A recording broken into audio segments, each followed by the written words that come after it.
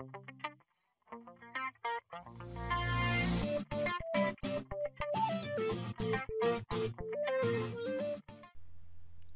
welcome to an Autocad 2016 video tutorial. In this one I want to show you how to use annotative dimensions.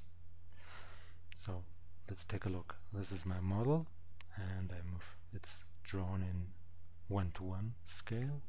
Let's go to layout 1. There's already a viewport. Make a double click inside the viewport and you can change the scale of the annotations. Make it 1:1.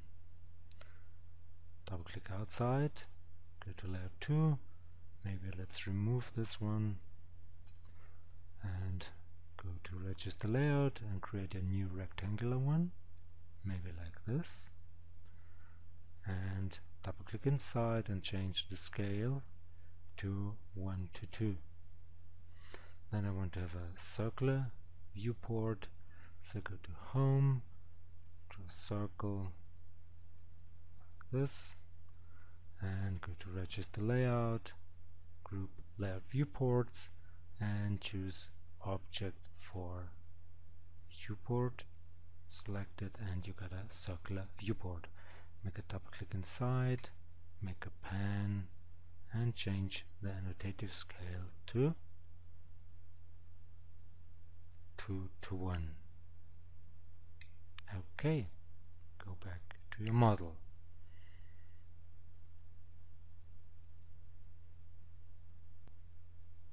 In order to use annotative dimensions, you have to create an annotative dimension style. So let's go to Annotate, Register, then the group dimensions, and there you can go to the Dimension Style Manager. There is already an annotative style here. You could use this one, or in this case I want to make a new one based on the ISO 25. So go for new, call it for example Annotative ISO 25, and to make sure it's really an annotative style you have to check this box, or go to continue and check this box and the register fit.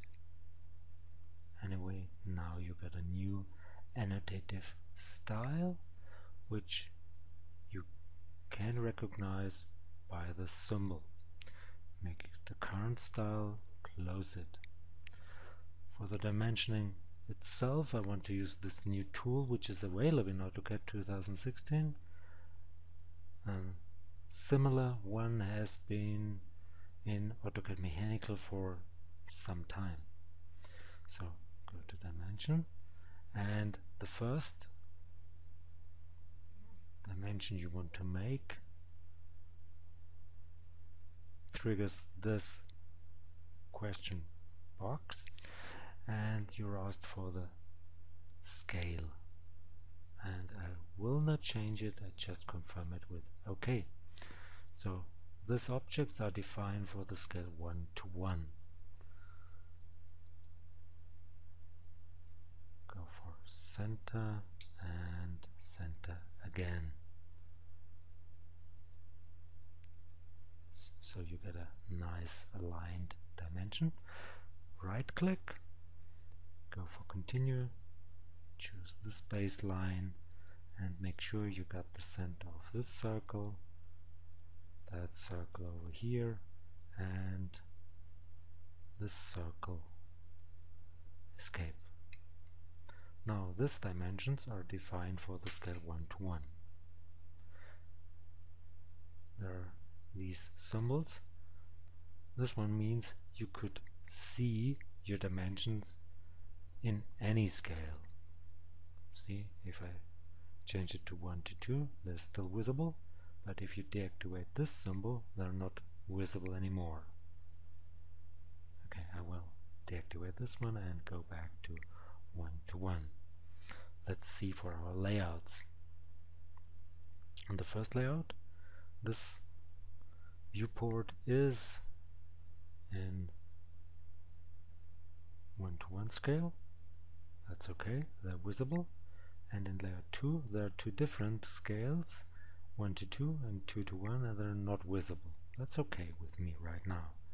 So go back to model. Let's add some more dimensions.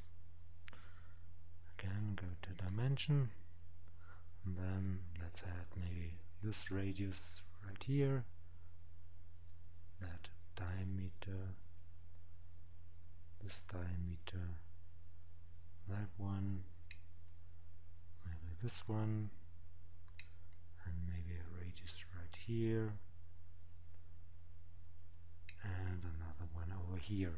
So this new tool is very, very nice, and I've missed it for a long time because it has been available in Autocad Mechanical. So now I want to see in layout 1 only these dimensions, and I want to see here the diameters, and I want to see here the radius. So how to achieve this? You could add to this objects, to these annotative objects, some more scales. How? Take a look here, annotation scaling, go to add delete scales. Now choose the scales, not the scales but the dimensions, which should get a different scale. These three, right click, add scale 2 to 1, okay. Now you could delete this 1 to 1 scale, delete it, and okay. And they're vanished because this is not active and the scale is 1 to 1. Activate this and you see the diameter dimensions, and there are half the size of the normal 1 to 1 dimensions.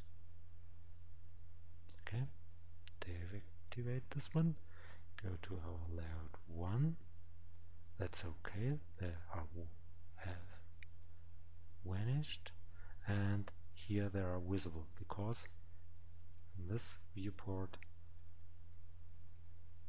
we have a scale 2 to 1, and these diameters are defined for this scale. Double click outside, go back to our model. So these should be only visible in 1 to 2 scale, so add to these dimensions, right click another scale, 1 to 2, okay, and delete the 1 to 1 scale. Delete, okay, not visible. Notice that's the switch. So these are twice the size as the normal dimensions and the 1 to 1 scale. Go right here, that's okay. So I missed this one, and here the 3 radius are visible and here not.